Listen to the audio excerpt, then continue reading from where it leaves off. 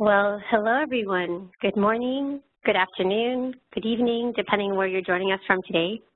Welcome to Engineering for Change, or E4C for short. Today, we're very pleased to bring you the latest installment of our 2018 webinar series on the topic of post-construction support for rural water systems. My name is Yana Aranda, and I'm the president at Engineering for Change. I'm joined today by our guest moderator, Nancy Gilbert, who is the Executive Director of Transform International. The webinar you're participating in today will be archived on our webinars page and our YouTube channel. Both of the URLs for those are listed here on the slide. Information on upcoming webinars is also available on our webinars page. E4C members will receive invitations to our upcoming webinars directly. If you have any questions, comments, and recommendations for future topics and speakers, we invite you to contact the E4C Webinar Series team at webinars@engineeringforchange.org. If you're also following us on Twitter today, I invite you to join the conversation with our dedicated hashtag, #E4CWebinars. Now, before we move on to our presenters, I'd like to tell you a bit about Engineering for Change and who we are. E4C is a knowledge organization and global community of more than 1 million engineers, designers, development practitioners, and social scientists who are leveraging technology to solve quality of life challenges faced by underserved communities worldwide. Some of these challenges may include access to clean water and sanitation, sustainable energy, improved agriculture, and others. We invite you to become a member. E4C membership is free and provides access to news and thought leaders, insights on hundreds of essential technologies in our solutions library, professional development resources, and current opportunities such as jobs, fellowships, funding calls, and more. E4C members enjoy a unique user experience based on their site behavior and engagement. Essentially, the more you interact with the E4C site, the better we will be able to serve you resources aligned to your interests. For more information, check out our website to sign up. Now, a few housekeeping items before we get started. Let's practice using WebEx together by answering the question of where you are in the world. In the chat window, which is located in the bottom right of your screen, please type in your location, and I'll go ahead and get us started. Here we go. I'm dialing in today from Brooklyn, and I see already folks adding their locations. We have Nashville, San Jose, Virginia, Salt Lake City. All right. Now, I can see some people, Scotland, pretty far away here. I can see some people also answering the Q&A, and I see some answers for Denver, but I would like to ask you to please use the chat window for all of these answers. You can use the chat window. If you don't see it on your screen, try clicking the chat icon on the top right-hand corner. Moving forward, feel free to use the chat window to share remarks during the webinar. If you have any technical questions, you can also just send a private chat to the Engineering for Change admin. During the webinar, please use the Q&A window located below the chat to type in your questions for the presenter. That way we can keep track of them. Again, if you don't see the Q&A window, look for the icon on the top right of your screen. So I see here folks from Indianapolis, Rhode Island, North Carolina, Houston, Florida, DC, all over the United States, Mexico, India. Fantastic. We really thank you all for joining us today. We're so excited to have you with us. And please, continue answering that question. We'd love to see where you all are from. So if you're listening to the audio broadcast and you encounter any troubles, try hitting stop and then start. You may also want to try opening up WebEx in a different browser. For those of you who are professional engineers, the E4C webinars qualify you for a professional development hour. To request your PDH, please follow the instructions at the top of the E4C professional development page after our presentation. You can also find a link for PDHs in your online dashboard if you're an E4C member. Special note about today's webinar, we do have quite a few presenters, so we may extend it for an extra few minutes for additional Q&A if we run over. All right. Now, I'd like to take a moment to tell you about today's webinar. Service providers worldwide are working to deliver clean water to underserved communities and ensure that rural water systems operate indefinitely. While there are debates about best approaches to post-construction support and adaptability to changing consumer needs. So, We invited Nancy Gilbert, who's the Executive Director of Transform International, to help us navigate this debate with 3 water systems experts who will share what has worked and why. And Nancy is also a tremendous expert in her own right. She leads Transform International, which is a network of independent centers strengthening development practice through shared knowledge and experience. She's a lawyer by profession, and has a Doc of Social Science from Royal Roads University, where she studied ways to improve sanitation in the Niger Delta. Previously, Nancy worked with E4C Foundation, developing their appropriate technology program in the Niger Delta, focused on WASH, agricultural development, and energy efficiency and renewables. She is an active Rotarian and has volunteered with WASRAG, the Water Sanitation Rotarian Action Group, and is a member of the WASH E-Club. Welcome, Nancy. I'm going to hand it over to you to introduce our presenters. Thank you, Ayanna. So we have 3 presenters today, Laura Burns from Water for People, Amy McCoe from the Desert Research Institute, and Duncan McNichol, who's the General Manager of Wave Solutions. I want to welcome you all to today's webinar. As Ayanna said, we're looking at ways to ensure long-term sustainability of rural water systems and what needs to be in place post-construction to ensure this sustainability. So to start today, I'm going to provide a brief introduction and hopefully some context, and then we're going to hear from our 3 presenters. It'll be followed by a Q&A, and at the very end, we have 2 slides we've put together with some suggested resources and further reading, so we'll show you those. For a water system to function well, someone has to do the work of monitoring. I mean, you need to know if the system is working, ongoing maintenance, and repairs and replacement. And of course, you know, someone either has to pay for that work or else it needs to be donated. Revenue generally comes from one of more of 3 main categories: tariffs, like user fees, taxes, internal public finance, or transfers, external development aid. And someone has to organize and manage that system. Often, the default approach is to set up a WASH committee, ensure that there is a good gender balance on it, provide training, and assume that they are going to be able to run the system over the long term. But in many instances, ensuring that long-term service provision is actually much more complicated. Does post-construction support mean it starts after construction? Well, definitely not. Long-term sustainability is something that needs to be addressed from the beginning of any WASH work. Thinking through how a WASH system will function into the future is a critical part of effective planning. In terms of functionality, what are we aiming for? It's important to note the difference between water point functionality and sustainability. Whether a water point is functioning as desired at any given point in time is good to know, it's important, but more important to know is whether it's able to deliver service over time. Some degree of downtime may be inevitable, but if overall service levels are good, then it's a sustainable source of water. There was a recent World Bank study of community management of water systems, and I encourage you to have a look at it. It's a ton of fabulous information. But it identified 5 general service delivery models, and each, of course, would have its own considerations in ensuring sustainability. The first one was family or household-based, supported self-supply, where, you know, a family pays for its own borehole or pump and either self-maintains or hires a technician. There's not much documentation available, but there does appear to be a need for more communication around household water treatment and safe storage, capacity building for local providers, and standardization of approaches. Secondly, were community-managed systems, and the World Bank study found 4 general types: unsupported community groups, secondly, formalized societies with some form of support, where support was delivered through government entities or utilities, membership organizations, or other pooled arrangements within regions, thirdly, community-based organizations that contract private sector actors, and fourthly, community organizations that federate into associations to receive support.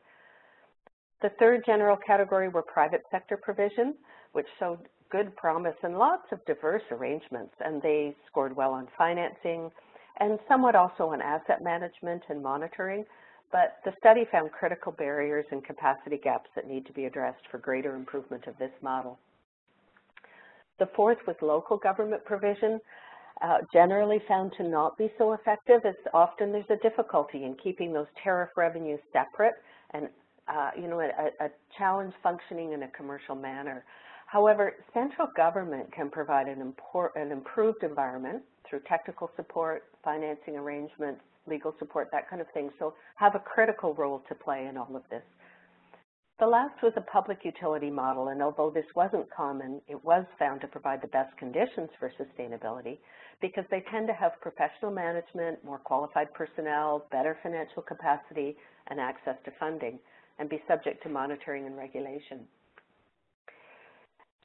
How you approach ensuring sustainability will, of course, depend on the service delivery system, but here are some considerations. It's really important to think through what service delivery models make sense and will be accepted in your region. There's some good resources on this in the resource slide, so I'm not going to repeat that now. Secondly, look at how finances fit in. This is a really critical area to address, both how do financials and financial incentives fit into the overall plan. Here's a suggested resource, the WASH cost calculator.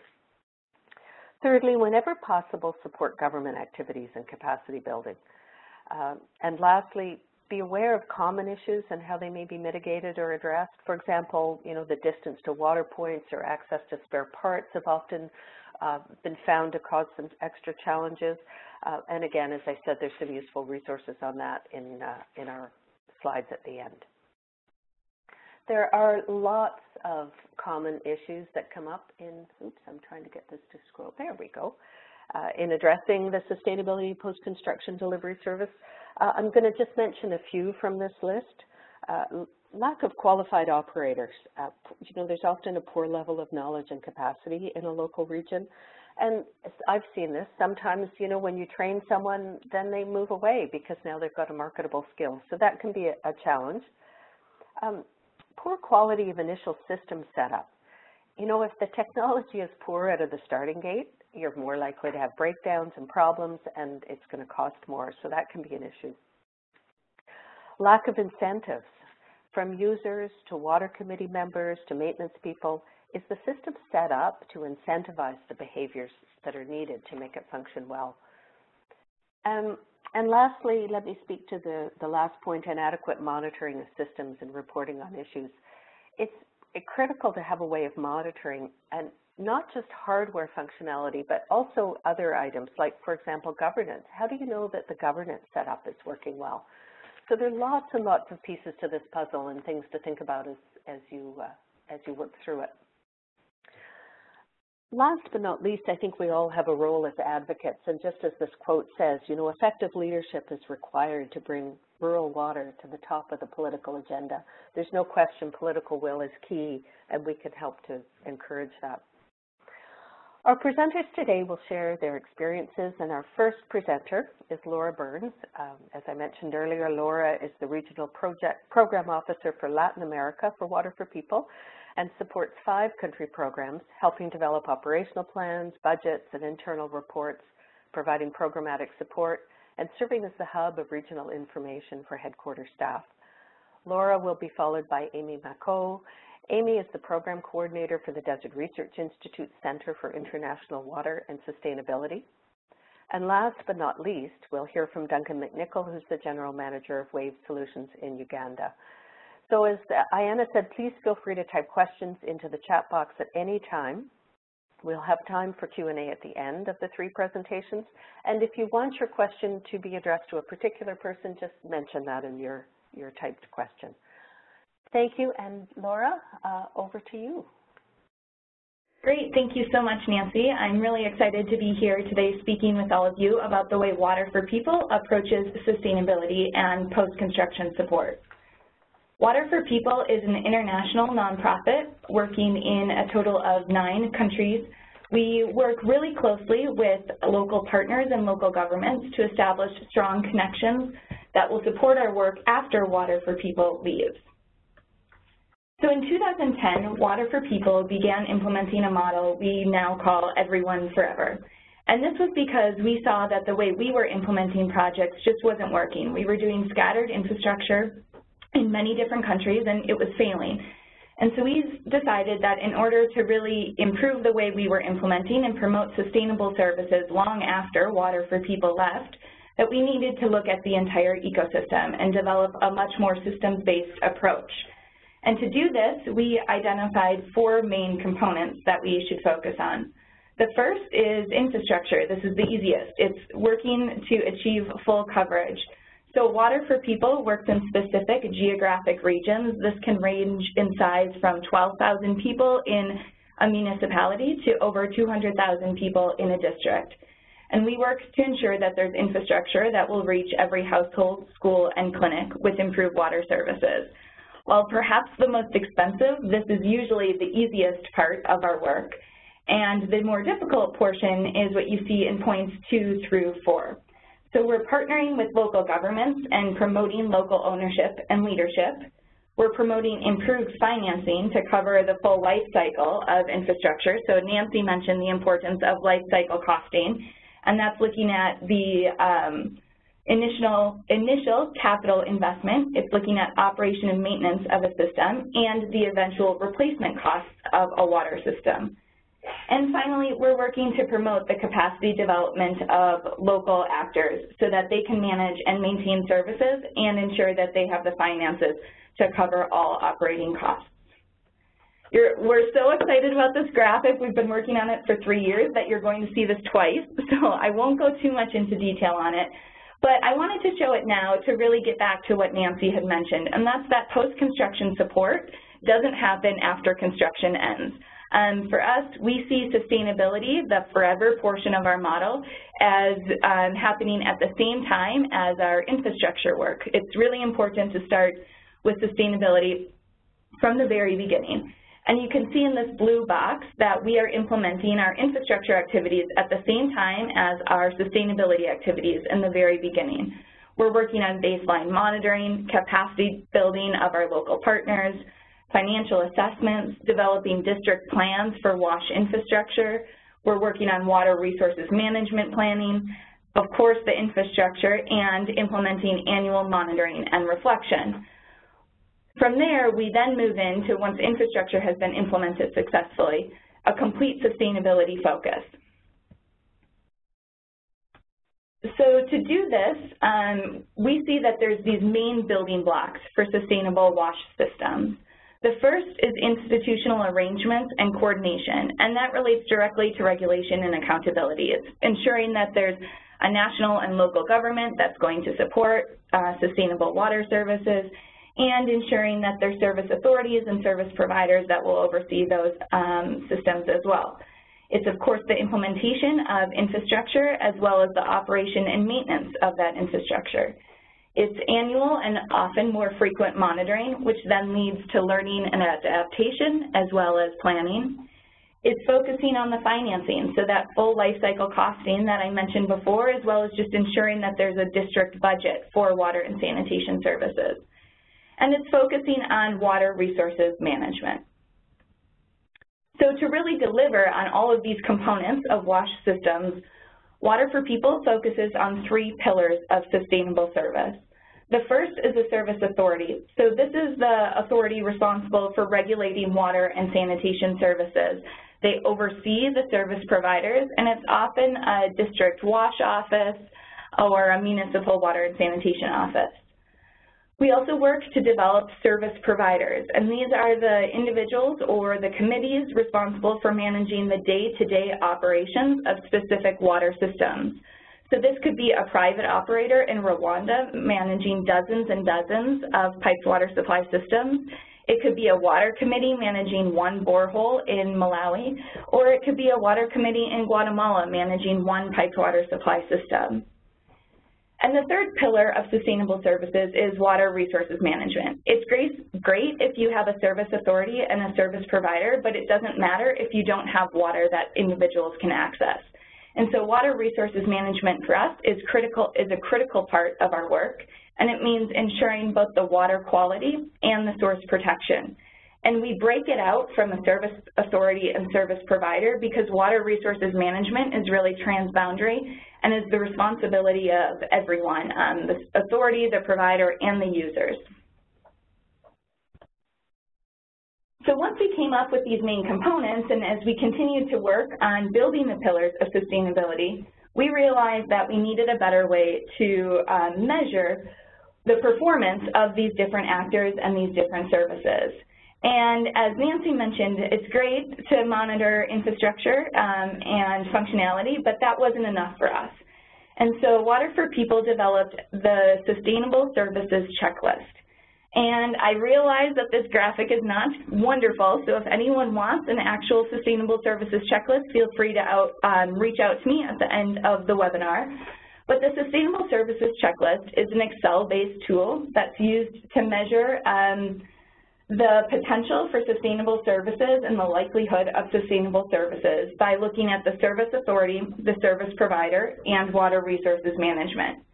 So scores are developed through a series of interviews with the authority and the provider, as well as using our annual monitoring data that's collected. And you can see here that we're looking at the structure, the finance, the management, and the monitoring of a service authority. And we're looking at the structure, finance, and operation and maintenance of a service provider. And with water resources management, we're looking at whether there's a water resources management plan, whether there's a water source inventory. We're looking at whether water quality is tested. And from there, we come up with our scores. And so you can see from looking at this, and so vertically are all of the countries and districts where we work. And across the board, you can look at specific districts and see their scores. And you can see a lot of red, which in this case is not good.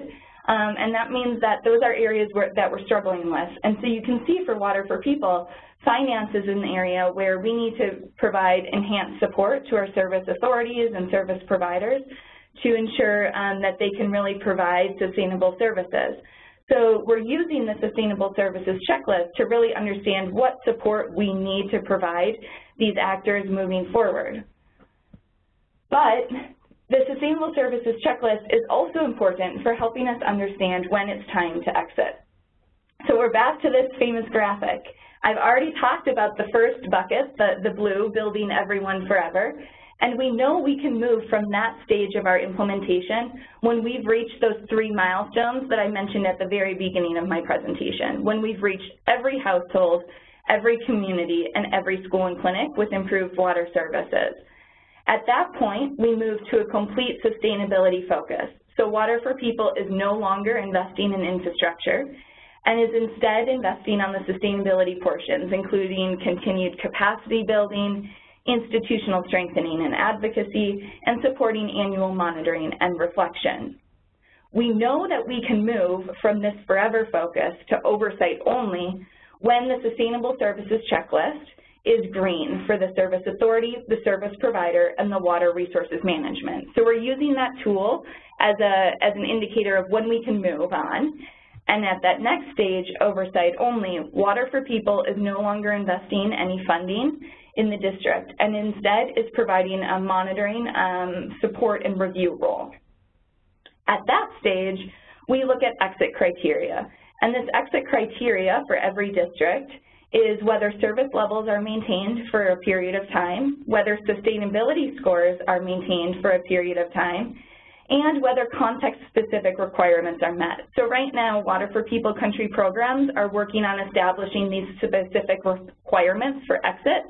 And once those are met, Water for People can exit a district without any investment or future oversight, knowing that because of the post-construction support we provided and the sustainability work we did from the very beginning, that sustainable water service delivery has been established.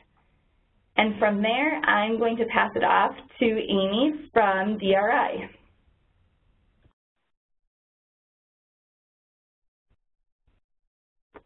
Hi, all, and thank you very much, Laura. That was terrific. So I will just move on to sort of start introducing DRI and our Center for International Water and Sustainability and how we are approaching post-construction support and sustainability of WASH systems. So I think Nancy did a great job, outlining the problem. So as you all know, as she noted, small water systems often struggle to provide reliable and safe, sustained water service over time, with 22 to 67% of water pumps breaking down after only 1 to 2 years after construction. And this obviously directly impacts the targeted public health and socioeconomic goals of wash system investments. So, and that's one of the primary focuses of DRI and our Center for International Water and Sustainability. So, for those who don't know, the Desert Research Institute is the environmental research arm of the Nevada System of Higher Education. We have a long history of expertise in applied research focused on the improvement of environmental resources and specifically water. So we, with funding from the Conrad and Hilton Foundation, DRI established the Center for International Water and Sustainability, CWASH, in 2013. The mission is to essentially leverage DRI's expertise in environmental sciences to conduct research and provide capacity building that we feel is essential to improve the long-term sustainability of wash systems, particularly in rural communities in developing countries. So I'm going to focus most of my discussion today on the International Circuit Rider Program DRI hosts, which is specifically focused on addressing sustainability challenges for rural water systems in developing countries. But before doing so, I just want to highlight a few of our other programs that are focused on sustainability challenges for wash systems. So DRI is not an actual service provider, and we don't construct infrastructure for such. Instead, we partner with local NGOs and governments to help them address sustainability challenges, both from the design perspective of wash systems and also post-construction. I'm getting back to Nancy's point that sustainability does not begin once the system construction is finished. So the first program I want to discuss briefly is just what we call our Water Sanitation and Hygiene Capacity Building Program. This is a training program we offer to NGO staff and governments, local staff in developing countries that's focused on building their capacity to more effectively design and manage over the long-term water systems. We have a certificate program in International WASH we offer, which we are now excited to be enrolling our 3rd cohort of students in this program. We've graduated 2 cohorts already, and this is designed for a longer-term certificate program for NGO staff. We've also run week-long training programs for government staff and NGOs focused on specific sustainability issues. So for instance, we ran a program for World Vision staff from 5 countries in Latin America this past year. The second partnership I would want to highlight would be DRI has partnered with the University for Development Studies in Tamale, northern Ghana, to establish the first in its region WASH Center. The purpose of this WASH Center is to focus on specific sustainability challenges faced by water sanitation and hygiene systems and water resources in West Africa. We were excited to hold our first international conference in January and look forward to holding an annual conference each year. UDS has also been an integral partner in our WASH capacity building program, with faculty from UDS participating in our instruction as part of the WASH capacity building program. As on a more macro scale, our hope is to partner with local institutions in developing countries so that eventually all of these programs will translate into their greater capacity to sustain services, to help develop professional training to sustain services over time. We also have been working in Liberia on a WASH resiliency project there. DRI was awarded a grant from UNICEF to conduct hydrogeological studies and geophysical investigations to help identify sustainable borehole sites at healthcare facilities across Liberia. This is part of the Liberian government's post-Ebola public health efforts to ensure that the impacts of another outbreak will be lessened by ensuring that sanitation and hygiene is sustainably available in these healthcare facilities. We are also at CWASH supporting the Liberian government in developing the country's water quality standards and establishing baseline water quality parameters. But the program I want to focus most closely on today is our International Circuit Rider program. So CWASH is host to this International Circuit Rider program, which is a model that's been proven to increase the long-term sustainability of small rural water systems. This program began in the United States under the governance of the National Rural Water Association in 1976. Essentially, the Circuit Rider model employs traveling technicians who rotate through a number of small communities, providing ongoing support and assistance, proactively addressing problems before they arise, and providing technical administration and fiscal training to water boards, water committees, and other stakeholders involved in system operations. Depending on the individual program, each circuit rider would visit 20 to 40 small water systems 4 to 6 times a year. We tailor this model to address the specific needs of the country or community in which we're implementing. So the services the circuit riders provide are technical assistance on system repair, maintenance of infrastructure, source water protection, water quality, and that type of thing. Administrative guidance is provided to improve the governance and financial management of the system, including appropriate tariff settings for long-term sustainability of the maintenance of the system. Capacity building is also provided to water committees and boards for promotion of WASH activities.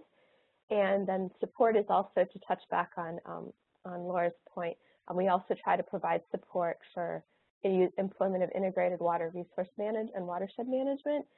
As noted, if the water is unavailable, all efforts at sustainability fall flat. So there are several advantages we see to the circuit rider methodology. The training for the circuit riders provides them with a wide range of skills, which often make them more broadly marketable. So while they can be engaged in circuit rider activities, they're also able to market those skills out further, which ensures a greater level of consistent engagement. Regular visits obviously mean problems are identified early on, and oftentimes that means that the solutions are much less costly and it doesn't require a system shutdown to address. Circuit riders check on a wide range of WASH services and thus provide benefits to the community more than just keeping the water flowing. They provide sanitation and hygiene training, again, fiscal and governance oversight and such. So as I mentioned before, the circuit rider methodology started in the United States under the National Rural Water Association in the 1950s. More than half of rural households in the U.S. didn't have piped water to their homes. Through the circuit rider methodology, there were approximately 52,000 community water systems providing water to 300 million people in all 50 states. The program cost per system is $195 to $10 per person in rural communities. It's been found that the circuit rider programs are most effective in remote communities of approximately 1,000 people that have been grouped together to share resources to support this methodology. The program in the U.S. is subsidized by the U.S. government and it's organized by states. DRI is currently running 3 circuit rider programs, or circuit rider light programs, one in Honduras, one in Ghana, and one in Chile. A central component of each of these programs is partnership with local government and local organizations and NGOs to ensure that that ownership resides locally within the country. So in Ghana, DRI is collaborating with the Ghana Community Water and Sanitation Agency, which is responsible for rural water service provision, to implement a circuit rider program in the East Gonja district in northern Ghana. So in the East Gonja district, there's an area mechanic that is assigned to each zone. One of the struggles with these communities is they can't afford the payment of parts or labor. Area mechanics often work at a loss, or communities are left without water. So CWSA, and DRI are working to adapt the circuit rider methodology to fit within Ghana's existing model and enhance and improve the structure that's already in place there. So thus far, we have completed a needs assessment, and a circuit rider workshop was held for the circuit riders, East Gonja district staff, and area council leaders. Small business training and motor tricycles for better transportation have been provided. and a monitoring and evaluation framework and ongoing refresher trainings are in the pipeline. In Chile, DRI is collaborating with local organization TOL and the municipal government of the region of Rio Hadardo. In Rio Hadardo, there are 9 community water boards which manage their own mechanized water systems. Communities have well-functioning water boards. They have warehouses with spare parts, and they collect tariffs regularly. The general capacity building, system improvements, and organization amongst the community water boards is what was required. So TOL, DRI, and the municipal government have partnered to create a municipal water office. A new circuit rider has been hired to help organize the water boards to kind of generate an economy of scale and system improvements for projects for the local waterworks ministry. DRI's program in Honduras is now entering its second phase. So in Honduras, we have partnered with Rotary to ensure their long-term sustainability of WASH investments in Honduras and also internationally. There's over 90 Rotary-sponsored water systems in Honduras, and this investment totals over $5 million US. So DRI has partnered with WashReg and the Honduran Association of Water System Administrators to help design more effective post-construction support for these rotary systems, part of which is going to employ the circuit rider methodology. The first phase of this project, which was supported by WashReg, Rotary Reno, and the Rotary Reno Club, Wallace Genetics Foundation, included and basically involved an assessment of the functionality of 34 rotary systems throughout Honduras. The final report of findings and recommendations was completed, and based on these recommendations, we've determined that though most systems are operational, most of them are not providing water 24 hours a day, 7 days a week, and are not being optimally managed and run. So the second phase of the project will be to take these recommendations and with funding from Wallace Genetic and also new support from the Geist Foundation to deliver capacity building workshops which will address the technical knowledge gaps of these small water committees and water boards identified by the field study, help with infrastructure improvement to try to ensure the long-term sustainability of Rotary's investments for the public health and socioeconomic benefits envisioned by their investment in the country. So lessons learned through our circuit rider program so far. The circuit rider methodology provides a low cost per household for sustainable access to water. There's greater investments, monetary and time, than communities with no focused construction support. There's a need for autonomous community water boards and committees. Coordination among governments, NGOs, and other stakeholders is essential. The community understanding that a service is being paid for is vital. There's definitely a need for improved capacity building, both technical, financial, and administrative from the inception of a project to post-construction support. And there's a need for validation and support for water committees.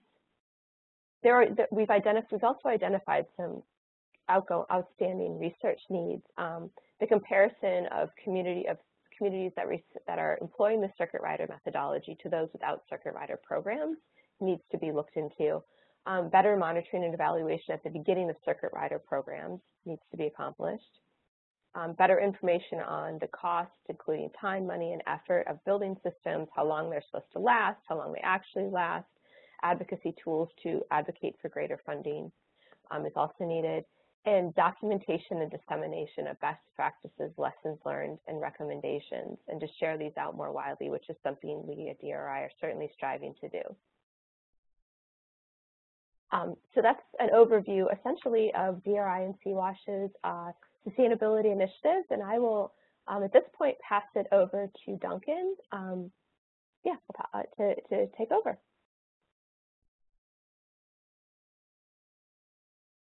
Great. Thanks very much, Amy, and thanks everyone for joining us today.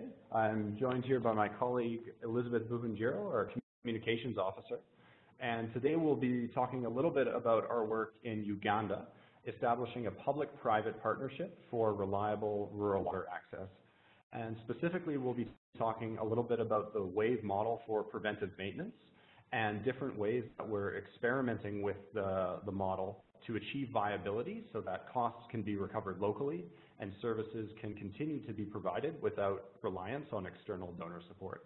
And with that, I'll pass it over to Elizabeth to take it from there. Hello, everyone. Thank you for joining us. So I'm going to talk about our vision as WAVE, and it's pretty simple. What we want to achieve is reliable access to safe water in rural communities. This means that the sources are 100% functional every day, and whoever wants to fetch water can always get it anytime that they want to. And the reason why this vision is achievable is because the infrastructure exists. The challenge is maintenance.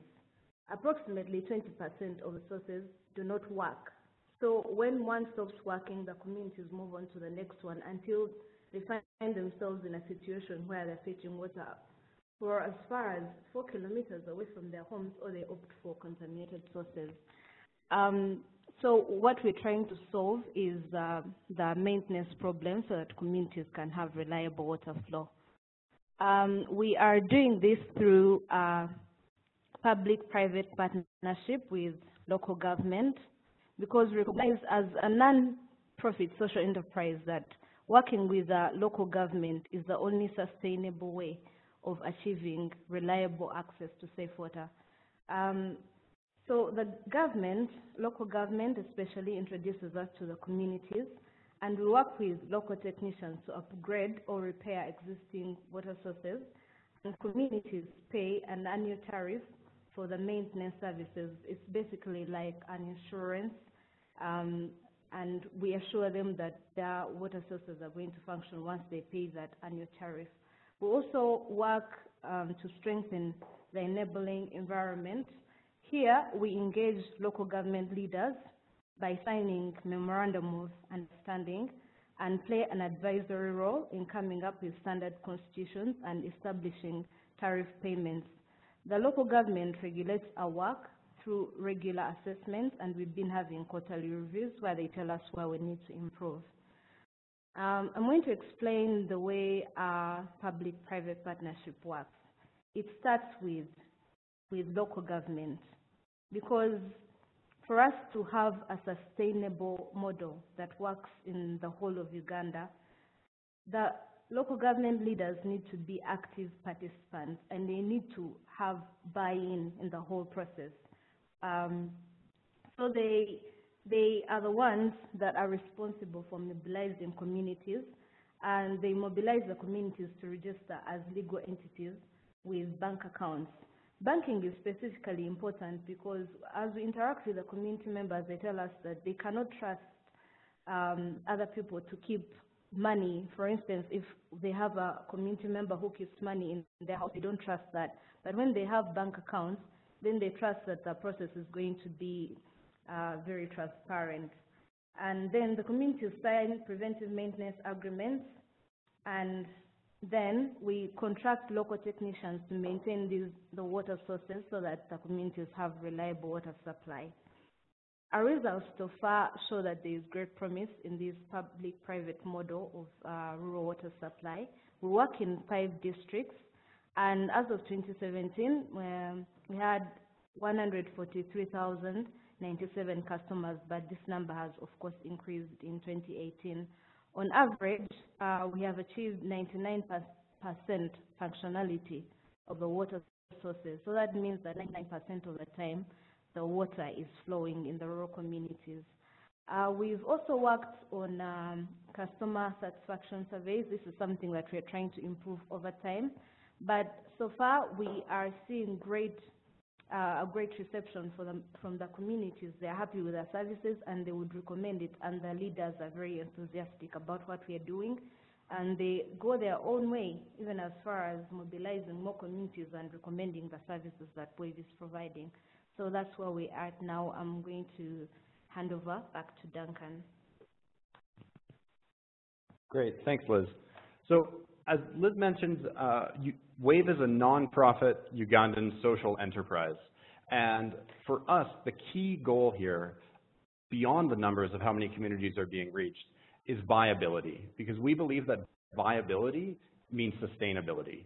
Basically, if incentives are aligned and costs can be recovered locally, then we've established a system that can continue to work beyond when donor funding is available.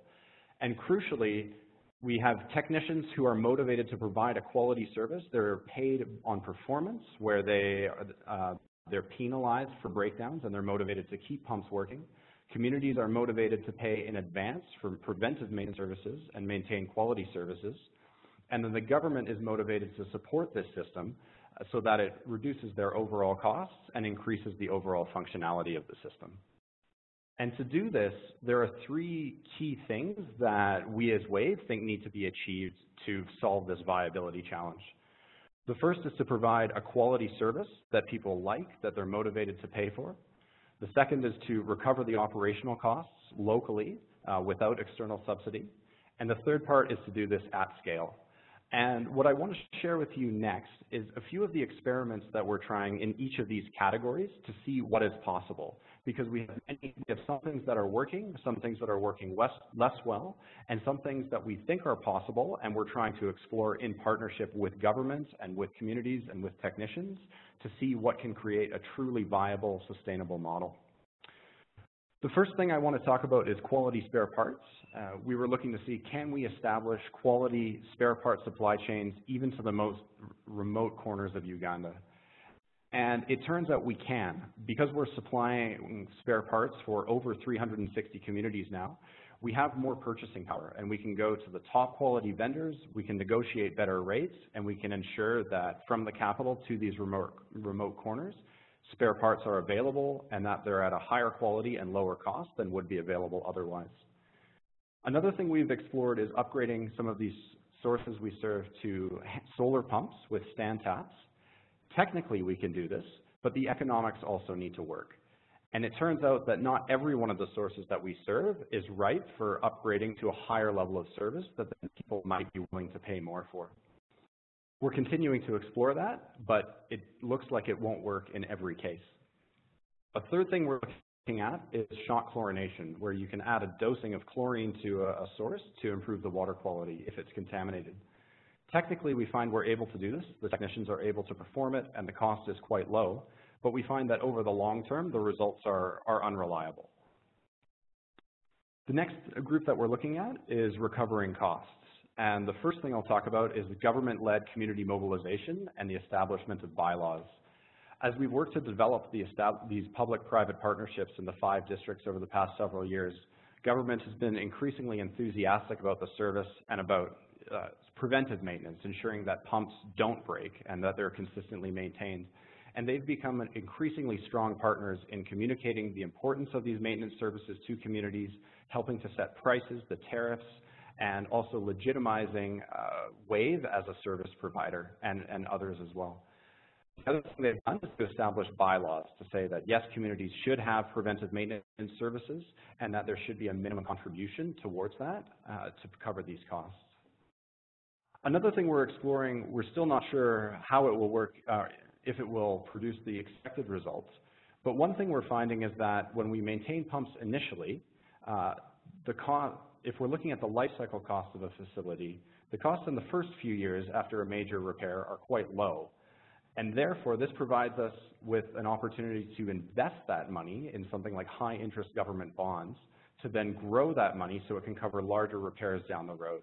And this is a financing strategy that we're looking at to basically invest in local institutions to leverage a financial opportunity where smaller community contributions at regular intervals can meet the full life cycle costs of upgrading pumps.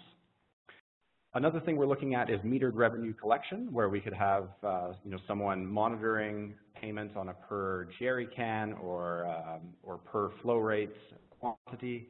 But it's something that, again, seems like it won't work in every case. And then finally, I want to talk about some experiments in scale where we've been looking at how can we reach everyone in an area. And the first thing we've been doing is looking at how we can minimize the initial cost of repairing facilities. Often when we come across pumps where communities want repairs, there's been a lack of maintenance over the past few years, and often significant repairs are needed. We've been looking at this from the perspective of, instead of doing major rehabilitations where we overhaul the entire pump, can we continuously upgrade parts as needed over the longer term in order to reduce our costs and be able to expand more quickly?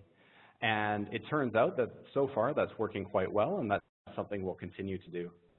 Another experiment we're running is looking to see if we can cover all of the sources within an area, a sub-county, for example. And if we can normalize the services where everyone and their neighbors are all paying for preventive maintenance services, and this is the norm, then this will help to expand services to a greater scale more efficiently. And I wanted to share these things because basically we've come a long way, we think, in terms of establishing a viable model. But there's still lots of experimentation to be done to see how this service can be consistently maintained using only local resources. And so we'll continue to experiment in these different aspects to see what's possible and hopefully achieve viability. Also when we reach sufficient scale, when we get to coverage of a whole district, for example, when we can show that when we can have enough people paying for the services to achieve an economy of scale. While we're doing that, we're also documenting the processes to prepare for replication, and we hope that we can show a model that can be sustainable and viable throughout Uganda in the future. I want to just quickly wrap up with a few implications for other people thinking about this. I really want to emphasize this idea of viability is sustainability. I know many presenters have touched on this, and Nancy brought it up right at the beginning. Think about those cost recovery service models. Think about where the money is going to come from and who is motivated by that in order to continue providing services in the long term. Related to that, this idea of a public-private partnership, working with existing institutions to achieve efficiencies and to sustainably provide services, we think has a lot of potential. We're seeing good results in Uganda, and we think this might be a model that applies equally well in other places. And the third thing is to encourage experimentation. We don't know for sure what is going to work until we try it, and I encourage you to test some of those assumptions, to get out there and meet with people and try little pilot experiments and see what can truly be sustained. Thanks everyone for your time, and our contact information is at the bottom if you'd like to reach us. Thank you, Duncan, and to the other presenters, Amy and Laura. We do have some questions that have been posted, and I'm going to direct the first one to Amy and Duncan as it seems timely. A question was asked, who trains the technicians and what does the training include? Duncan, do you want to start, or I can lead off? Go ahead, and then I can follow on. Okay. In our case, we generally leverage a DRI faculty and faculty from local universities. Also, we engage consultants in the WASH sector to train technicians. And essentially, what we usually do is start with a needs assessment. So we conduct a survey of technicians and of local water boards and communities to identify what they perceive as the outstanding capacity needs to sustain their systems effectively. And then we tailor, like for instance, our circuit rider methodology, we tailor it for the individual communities in which the circuit riders will be working within. So like the area mechanics in Northern Ghana, for instance, the training that's provided to them addresses the very specific needs that have been identified by they themselves and community water boards and such. So it's very important for us to be close partners with those people in the communities every day to ensure that training delivered is really addressing the very specific needs, recognizing that the needs across different communities and certainly different countries are very distinct. So that's how we generally approach it. And so we generally work closely with local partners in designing the training program, be it a week-long workshop or a longer commitment to ensure that we really are tackling the issues that are hampering their ability to provide water service sustainably over time. Duncan, I'll hand it back to you. In short, WAVE provides the training, and that's part of our work to establish the enabling environment. and also to continue with the service provision. So in our cost models, we're looking at covering the costs of labor, of monitoring, of transport, of spare parts, and then also some of that management cost that's needed to provide ongoing training and then manage things like spare parts supply chains, performance management of the technicians, and things like that. So very much a model that resembles a service utility where the cost of training is built into the ongoing operations. This is it's a follow-up question in a sense, but to both to Amy and Duncan. The question was, the wave maintenance model and the circuit rider system sound similar in working with government and preventative maintenance. Could the panelists perhaps contrast their models and strengths, weaknesses? This may be a difficult question to answer, but it's an interesting question. Sure, I can start with that if that's all right. Sure. I think that the concept is very similar, this idea of sort of distributed service delivery where you're trying to establish a network of technical support that can provide ongoing support basically to sustain service levels. I think the idea is very, very similar, and I imagine where we differ substantially is in the execution. When we look at what's needed what kind of types of costs we have to cut to achieve viability in very remote parts of the country, such as Karamoja, the way that we need to partner with local institutions and their capacity to provide support. Those are the details that we spend a lot of time working through with our partners and with our staff and with communities. And I imagine there's quite a bit of variation there, even if the general principle of having technicians servicing a large number of sources is similar.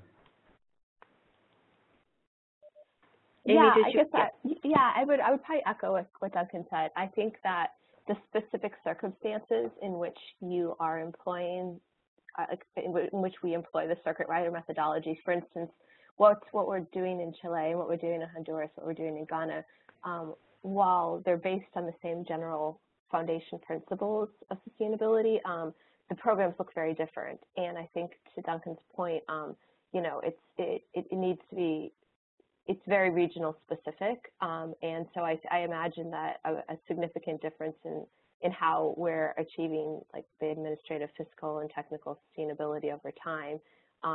It differs, at least for DRI, just program to program. So I'm confident it's very different, you know, with WAVE and DRI as well. So, yeah.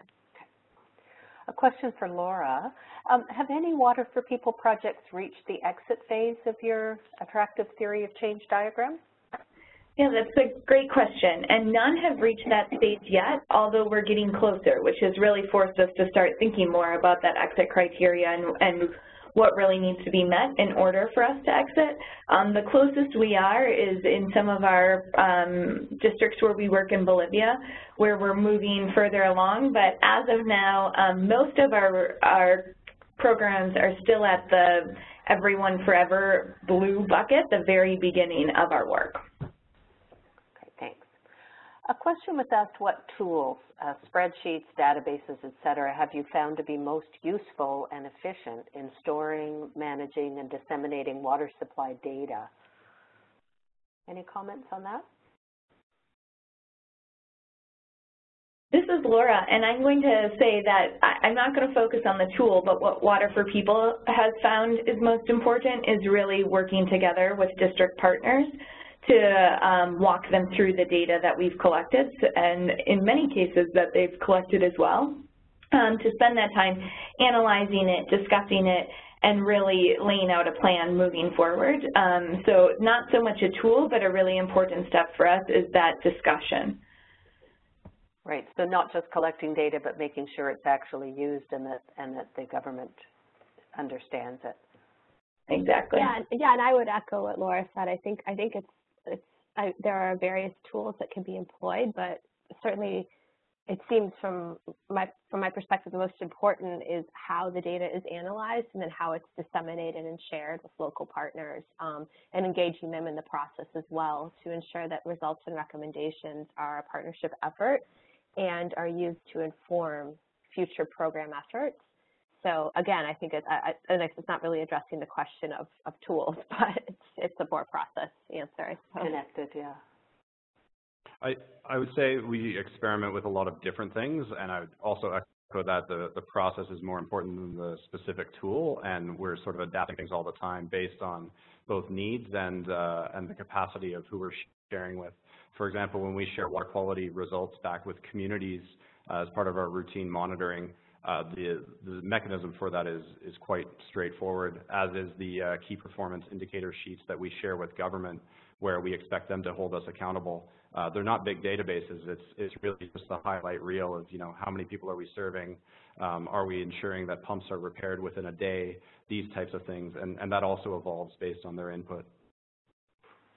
Okay, thank you.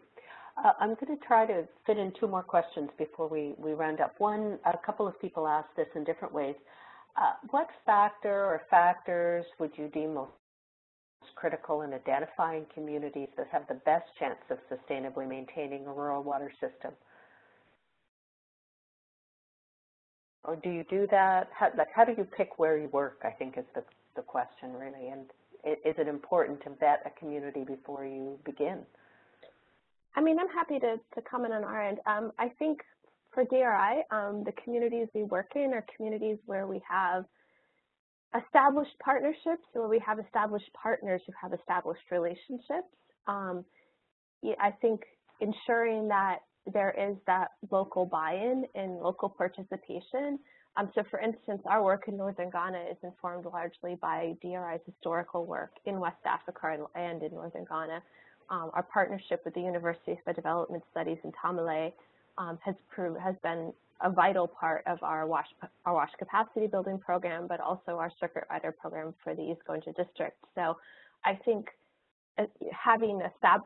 establishing the local relationships is vital. For us in Honduras, it arose out of you know, there are colleagues on our team that are Rotarians, and we were approached by Rotary. And so, again, there was a level of community interest and investment in pursuing the project. And I think that is, if you're asking how we target where we work, that's a crucial component of it. Laura, Duncan, do you want to add to that at all? Sure, I can build off a bit of that. So exactly what Amy said, ensuring that there's the local buy-in is really important. For Water for People, we're working at a district level, so making sure that the district government is bought in and is really going to be sharing that message with all of the other communities within the district with which we're partnering is really important.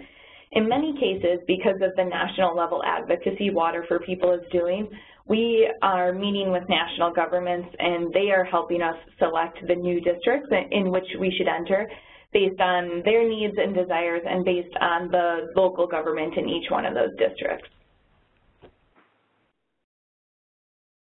Thank you. Duncan?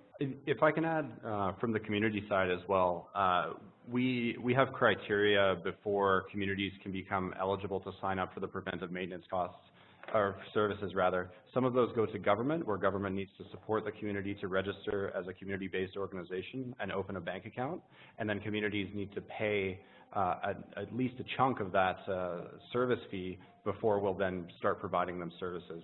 So there's quite a level of commitment from both governments and communities before they can access the services that we think helps them to identify if they really want this. And so it makes it very demand-driven.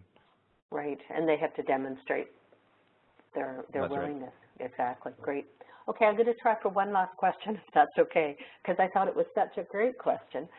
How can we convince funders and social investors to take risks in experimentations? Any thoughts on that one? I mean, I'm happy to start, and I don't have a particularly brilliant answer. Prior to my time at DRI, just as a personal background note, I worked at the Conrad and Hope Foundation, so I have experience coming from both sides of the conversation. I think the big challenge with sustainability is, you know, water service delivery and infrastructure construction is very concrete and understandable. I think it's a more complicated conversation to, at least, you know, from DRI's perspective as somebody who doesn't, you know, actually build the infrastructure, but we're trying to build the capacity. I think it's a lot of, it's just creating the enabling environment and building a greater base of knowledge and disseminating learning around this and sharing findings and creating a level of understanding amongst funders of the importance that if you're going to invest this much money in this infrastructure, these water systems, whose ultimate goal is not just to deliver water, but to deliver concrete community development, socioeconomic, public health benefits, then from design through implementation, through post-construction, there needs to be, sustainability needs to be a part of that discussion. So I think honestly, my first thought is it just comes down to, education and conversation around the importance of this issue. So I'd say it's something that we really struggle with, and someone once talked to me about the importance of finding the right funder for the right risk. And I think the more funders I work with, the more that resonates, where there can be a real tension between, the intent of establishing sustainable, viable service delivery models, but then the funding mechanism is still set up in a hit the target, liquidate by the end of the quarter, and receiving revenue is a little bit weird for some funders, and then there can be restrictions on what you can do with that. So the idea of investing that to grow those finances into something that can meet full life cycle costs, those, depending on who the funder is, those can be quite strange things that might not fit with their processes. And I think it's been a challenge for us to find funders that fit with this idea of developing a nonprofit social enterprise. That someone asked about returns, where we can't guarantee a return of whatever percent to say, well, we'll create a profit, but we do want to recover costs and establish a viable model.